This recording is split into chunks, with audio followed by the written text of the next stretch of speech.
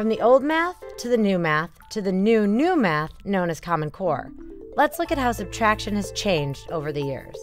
If you learned subtraction in the 1950s, you may have learned the borrow and pay back method.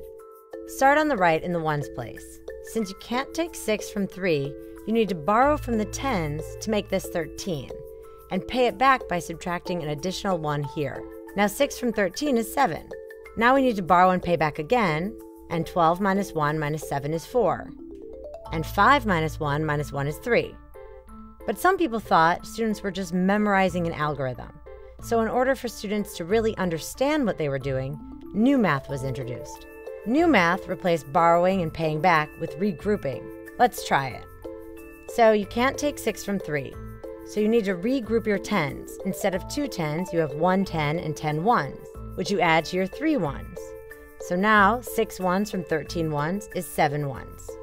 And 7 is larger than 1, so you regroup your hundreds into 4 hundreds and 10 tens. 7 tens from 11 tens is 4 tens. And 1 from 4 is 3. But now, once again, we're saying this is just an algorithm, and we want students to understand what they're doing.